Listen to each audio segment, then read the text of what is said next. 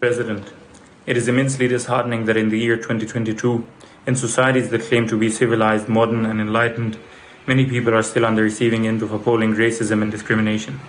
The UAE government boasts that it has sent an astronaut to space, that it has invented a ministry of coexistence and tolerance, and even appointed a minister for happiness and well-being.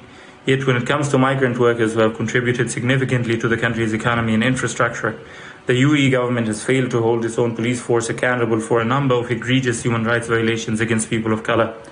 A year ago, for example, the UAE police carried out a sweeping and arbitrary campaign where it detained and deported at least 375 African workers.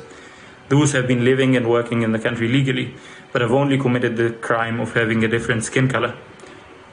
They've been seized at night in terrifying raids, then put in inhumane and degrading conditions in prisons, then collectively deported after being stripped of their belongings and legal documents without getting any legal counsel and without any due process.